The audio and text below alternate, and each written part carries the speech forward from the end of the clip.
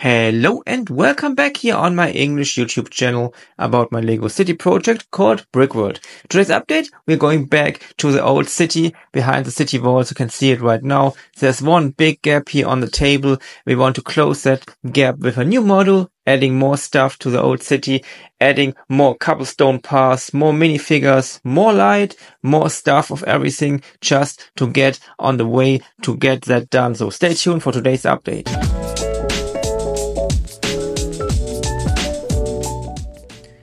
We are starting by adding new base plates. I have that 48 by 48 base plate, followed by a 32 by 16 base plate and a little 16 by 16 base plate. So we are getting that very nice big model for our new stuff. I'm adding now some columns, and on top of that I'm adding 16 by 16 plates to get a foundation for our new area here. We're adding a waterfall, a little canal, adding a cobblestone path, a lot of stuff we need to add, and we need to get at the exact height before we can start working at the stuff. So I have these big 16 by 16 plates in black color, and now I'm adding on top of it these little trans clear in dark blue tiles to add the canal structure here.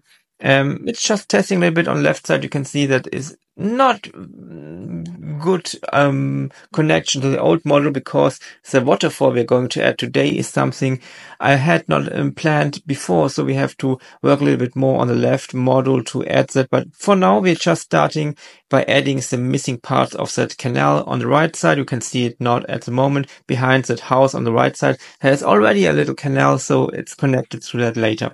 But now I want to show you a little and very fast technique to build a little bridge over a little water canal or a little river or something like that. Just adding these 1 by 6 plates. On top I have these printed parts with the 1 by 4 tiles, and then you can put them in that rounded part of that arch. It's not very good connected, but it's working. You can add a lot of them into here. Then you have that very nice structure of the curved little bridge, another arch on the other side, and then I can put it around. Then you can see it's a little nice bridge, and we can add it to our city crossing over that little canal. So just wanted to show you that little and very fast technique to add a very nice curved little bridge.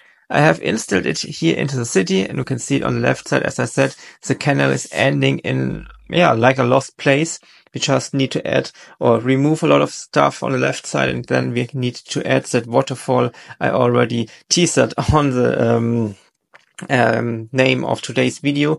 Also need to work on that wall, but that's something not for today, for another day. But now we have to remove that. As you can see here, the waterfall has to be at that location. So on the left side, the water is a little bit on a lower level, so we really need to add that little waterfall. I think it's a very nice addition, and you can see it here.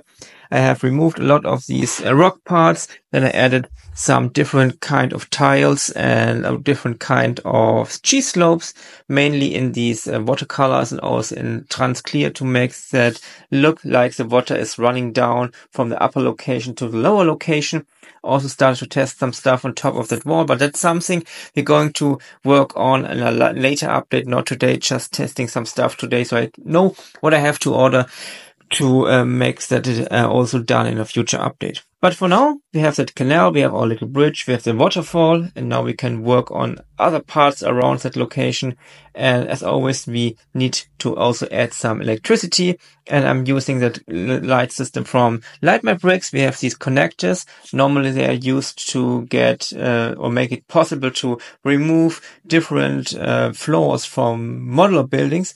We also can use them on that layer from side to side to get electricity from one model to the next model without adding a USB port to every model. It's a very nice stuff to work with, so I think it's a very nice addition to make different models getting electricity without putting an USB port on every model, which is an insane number when you're building something big like that. I also have that little carriage here with that horse. I want to put it here, and I also want to light up that lamp on the side. I already did it. So we have just put it in a little cable coming from under the cobblestone going up on the side of the carriage up to the little lamp, and it looks quite nice later when it's a little bit darker in the room. Now I'm going to add some more stuff here for the cobblestone path. The cobblestone path from the left side is going to the right side to our other modules, and that is an insane time of work to make these cobblestone paths, especially when they are going up a little bit. So I have to put on different layers of layer gray plates to get it slowly coming up, and on not a stepped kind. It has to be a smooth and natural look. So you have to put in some more little plates and little details to make it running up slowly but nicely.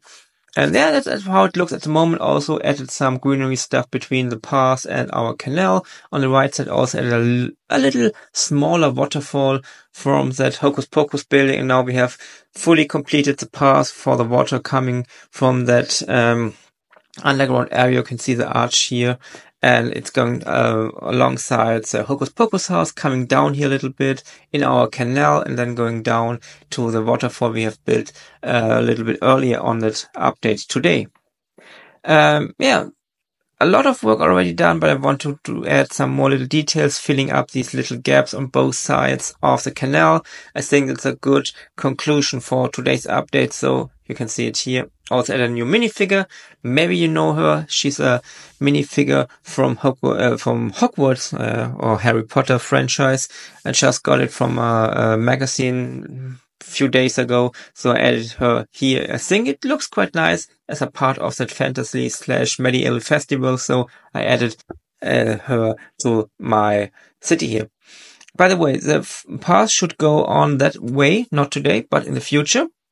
And we're going to have a bigger kind of houses here around that location to have that look of when you're looking from the other side, from that potential viewer of somebody visiting the city and looking at it. It's really important to have these eye lines and these view lines. And I think it's a very nice line coming from here, looking into the city. Especially that's also the reason why the wall is collapsed. So you have the ability to look inside the city and not blocking a lot of the details with that city wall. So we have it on the left and the right side. In the middle there's no wall and it's collapsed, adding some more little storylines, details. I think the view line from here over the marketplace is a very nice view line and going into that city. And yeah, in the future when we are adding more stuff behind that on a new table, the city should look much more majestic. So that's it for today. Thanks for watching and bye.